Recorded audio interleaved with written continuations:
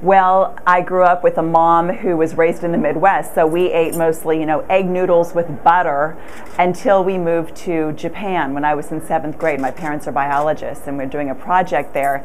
And that's when I think we as a family fell in love with rice. We later lived in Hawaii and would go get plate lunches with 2 big, huge scoops of sticky rice, and there was just nothing better. So definitely rice has become a staple that from that point on I grew up with. It's certainly something we serve at home.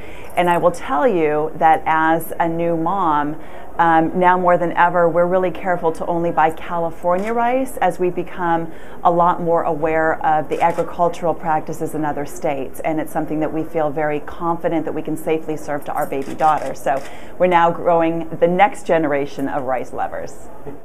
It is just critically important that we have the habitat to support the flyway and all of the migratory birds especially. And I think that you don't even have to visit the rice fields in order to see what they sustain. If you're just driving down I-80, all those birds that you see in the fields and on the posts, those are rice crops that are sustaining and feeding and helping those birds nest.